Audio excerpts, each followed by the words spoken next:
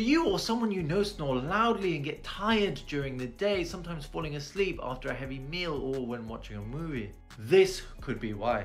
This animation shows what makes that snoring sound. You see, this is air moving normally, but if you slowly make that gap smaller, then that can produce high pressure and snoring. It isn't just that though, you see, we need all of this air that's going into our lungs to actually flow at a high rate so that we can get fresh oxygen into our blood. So when this area is narrowed, that means that we may not be getting enough oxygen into our blood and therefore into our brain overnight, and so our brain is tired during the day as it's been starved.